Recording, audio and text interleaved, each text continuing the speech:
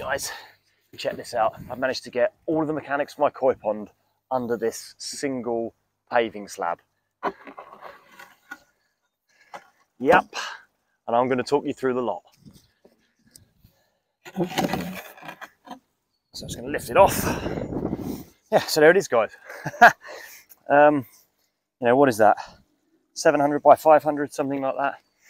And in there, I've got a UV with a nice spider on it, a titanium heater. I've got an Evolution Aqua vari pump control system. The pump itself is in the pond. And I've got a Pondtech air stone or air compressor right there for the air stone that's down the other end.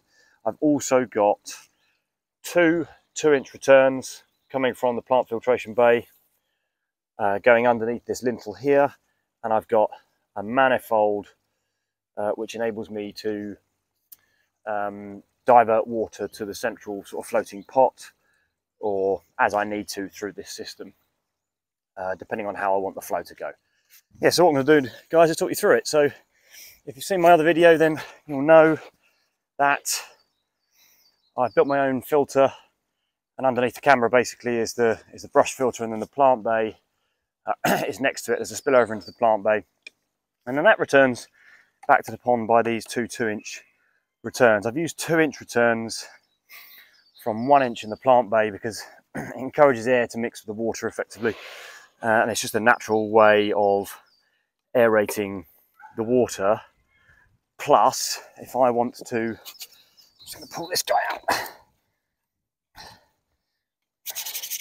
Bit dirty, but that's the control panel for the Evolution Aqua vari pump, which I love, by the way.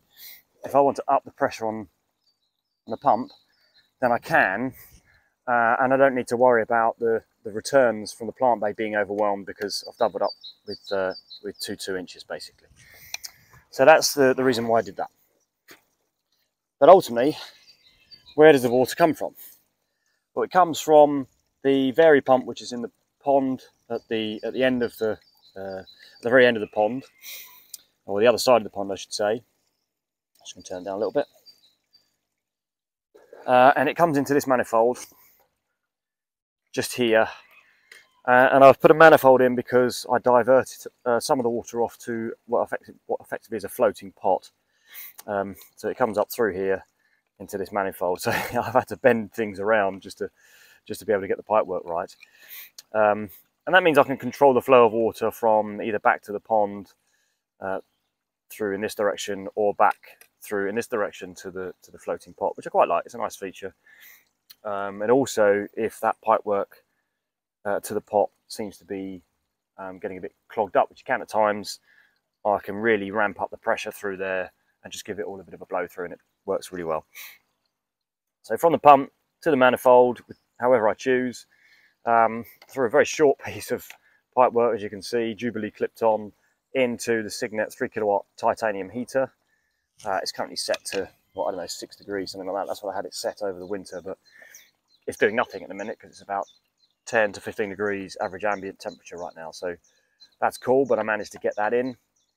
I then had to be quite novel in how I attached the pipe work, because I had to use a very short stretch of pipe work, you can probably see there, to get it into the Yamitsu 15 watt Algae Master, or 15 watt UV, which I'm going to change that lamp in a minute.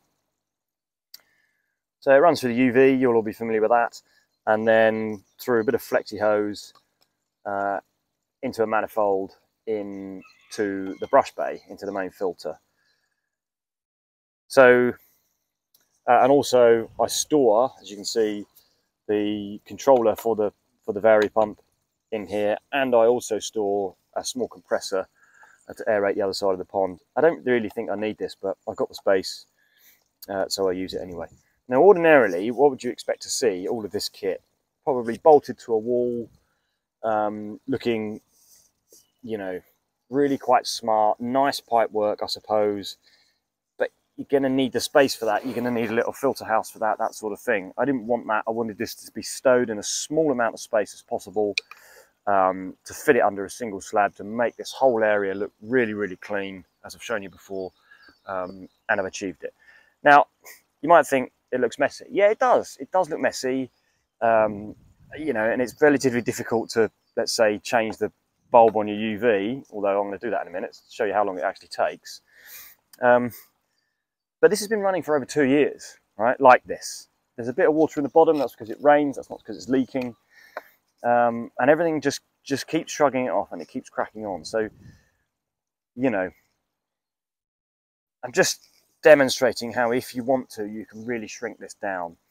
But the other thing I would add is it only really works, I think, like this because I've got that homemade, really robust filtration system.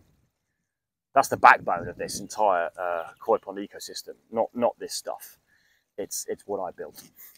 Now, I know this isn't going to be everybody's cup of tea, right? If you're that sort of avid koi keeper, this is just not going to be for you. I know it looks messy, there's a bit of water spilling over and all that kind of stuff. It just doesn't, perhaps it doesn't look as professional as you want it to be, but I'll show you. Once you put it to bed,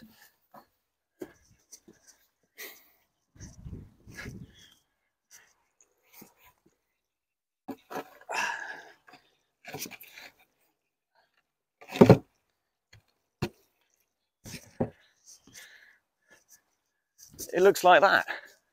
You get that beautiful clean look. And for me, there was no substitute.